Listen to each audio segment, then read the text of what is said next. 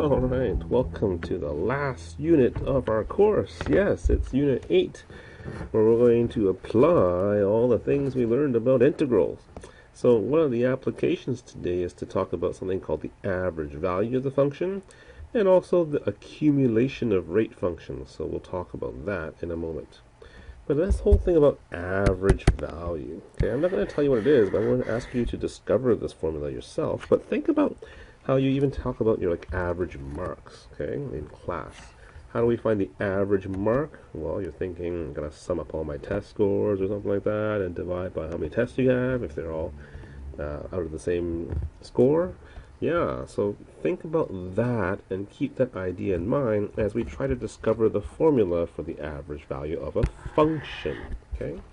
Now, the average value of a function really just represents the average height of the function over an interval. So if you look at the interval from x equals to a and x equals to b, here's my function. What do you think would be like the average height? Just take a guess. And that guess will be that horizontal line segment that you draw, okay? Because that's going to represent the average height. So I'm thinking, highest, lowest, maybe the average is right here. So maybe I'm going to call this line here, and I'm going to call that f subscript av, or f average. Okay, so I don't know if that's right or not, but I'm just going to assume that that is the approximate average height of the function f of x on this interval from a to b. Okay, now what we want to do first is find the area of the rectangle that's formed. So that's this area that I'm shading in right now in blue. Okay, well, the area of course is just the width times the height, and the width here would be the distance, b minus a. Okay, and the height, of course, in this case would be the average height. Now, here's the key point. Okay, and I want you to write this down. The area of the rectangle that I just drew is equal to the area under the curve, okay, from A to B, right? And that's the case if we want to figure out the average height. So translating that statement into symbols is what we get in point number 3 here. Well, the area under the curve is just the integral from a to b of f of x dx. And the area of the rectangle is just this thing on the right hand side, b minus a times height. So if I want to solve for the average value or the height, then what I need to do is divide both sides by, that's right, b minus a. So the integral from a to b of f of x dx divided by b minus a must be the actual height. And remember, that height is really just my average value. So that gives rise to our average value of a function formula. The average value of f of x on the interval from a to b can be denoted as this value f of c, or if you just want to write down f average, that's fine. And it's equal to, yes, it's the area of the region divided by the width of the region. Now, remember how I told you earlier how this relates to the sum of all your marks? Think about it. The sum of all your marks, that would be like the integral, divided by how many marks you have. That is like the width, and that finds the average. All right? Now, some people don't like writing a formula like this. They like to take out the b minus a in the denominator and put it in front. Why can they do that? Well, of course, that's just a constant. So they like doing that, the constant multiplied by the definite integral. That works as well. Okay, key thing here, make sure you know that f of x must be continuous on the interval from a to b. Okay, so using our lovely formula now, can you find the average value of this function, x cubed minus x, on the interval from 0 to 2 without using a calculator?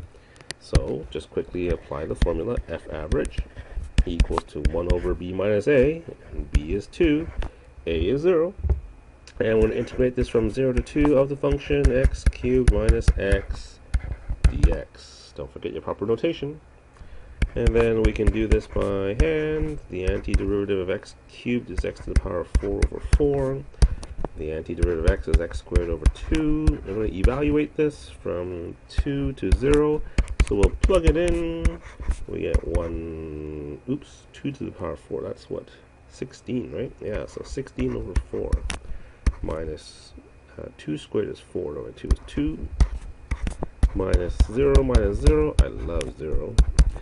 And then you get 4 minus 2 is 2. A half times a 2 is just the number 1.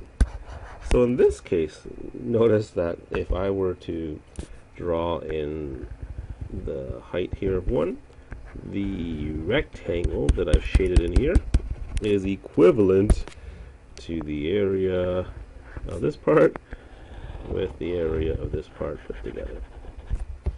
Okay? Now, example number 5 says, can you use your calculator to find the value of c in the interval where f of c, which is the average value found in example number 4, is equal to that?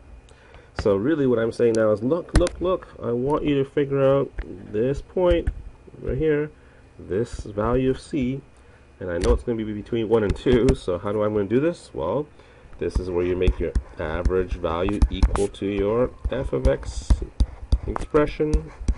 So 1 equals x cubed minus x cubed minus x minus 1 equals to 0, and unfortunately you cannot factor this, so go to your graphing calculator and figure it out.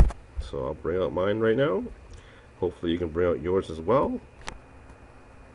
Hello, I asked for mine to come out. Oh, that's not fun. Oh, it's coming. It's just slow.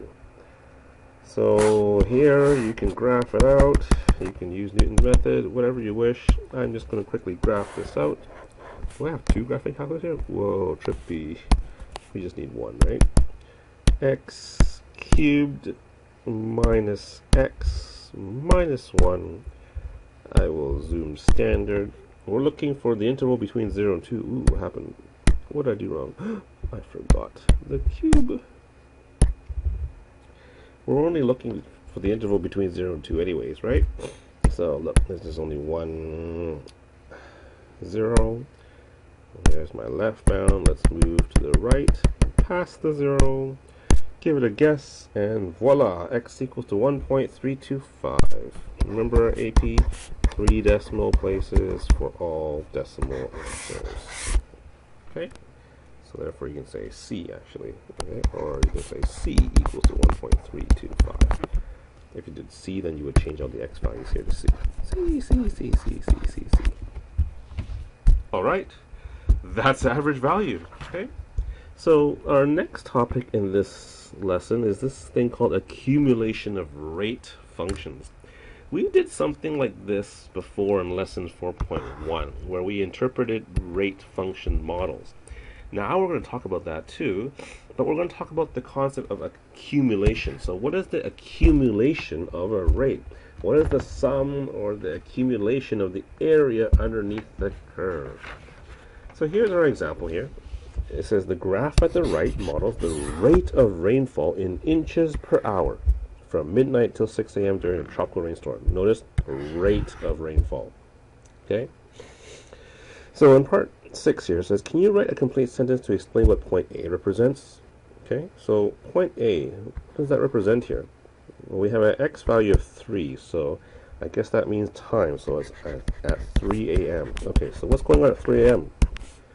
It's not the amount of rain, but yes, the rate of rainfall. So the rate of rainfall, or I'll say the rain is falling at, okay, so the rain is falling at, yes, a rate of 1, and include the units, yes, in this case, inch per hour. Okay?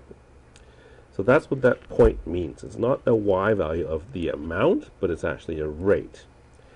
And so the answer number 7, what is the slope of the graph between points B and C? The slope is this slope. We can calculate that.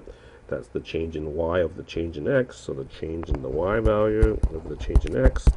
Change in y seems to be -1. X is also 1, so that's -1. Now what's our unit? Well, our y value, the unit is inches per hour, and our x value is hours, so it's actually -1 inches per hour, or per hour squared. Okay, so the slope here represents the rate of a rate. So what does that mean then? Yeah, I just told you it's a rate of a rate, right? So between what two times? Well, between 4 and 5 a.m. That's what we're saying between points B and C. What's going on, though? We're saying the rate of rainfall, and because it's negative, I'll say is decreasing. But how fast, right? At a rate of 1 inch per hour, or per hour squared, whichever you like. Okay? So once again, the meaning here is the rate of rainfall, that's the variable, is decreasing because we're talking about its rate, and it's decreasing at a rate of 1 inch per hour. Okay, units matter. Now for number 9, we're talking about this definite integral. Okay, so what is the integral from 3 to 5 of r of t? Well, that's just that shaded area that I have in the diagram.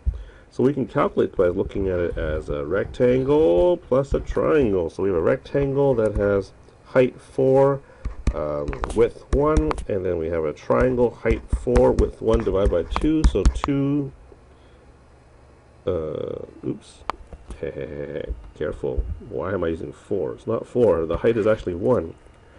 Oops. What was I talking about? 1. So 1 plus 0.5. This is 1.5. Now, curious enough, what are the units here? Remember, this is area underneath the graph. So if you think about our units along the y-axis, that's inches per hour. And we're looking at area, which is shape. So the x-axis is hours. Inches per hour multiplied by hours just gives us, inches. So our units here are just 1.5, and it's in inches. So what does that mean then as a sentence explaining my answer to number 9? Well, between what hours? Between 3 and 5 a.m. What are we talking about here? It rained a total of 1.5 inches. Okay. So this is the accumulation, and this accumulation occurs, so I'm taking the rate and I'm multiplying it by time, right? Thinking about multiplying together area underneath the curve, area. And so I'm talking about an accumulation of rain during this time period of 1.5 inches. Okay? Now, if I ask you to approximate then the area from 0 to 6 of this function using geometric regions, I have a problem because look, from 1 to 3 got this crazy curve, but the easiest geometric region I can use to help approximate this, and it's actually not too bad, I think it's a pretty good approximation, would be a rectangle of base 3 and height 1. So I'm going to quickly do that here. Approximate the value, so make sure you use the approximation symbol. I'd say 3 times 1 divided by 2, and then I'll add to that the rectangle and also the triangle. So 3 halves plus 1.5, I think that's 3. And once again, this is 3 inches. And so a complete sentence here is between the hours of 0 to 6, so between 12 midnight and 6 a.m. I could say approximately, not equally, but approximately, APPROXIMATERY,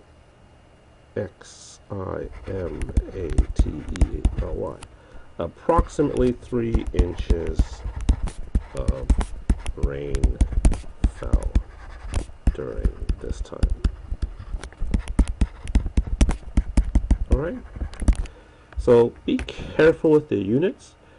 Be careful with what we're talking about now with a rate graph. Remember, the slope would be the rate of a rate graph.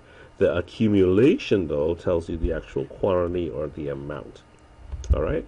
So keep that in mind. And I know this is always on the AP exam, so make sure you practice with stuff and get used to it. I see it quite often on the written and multiple choice parts of the exam. Alright, let's get to work, and we'll see you back here for lesson 8.2.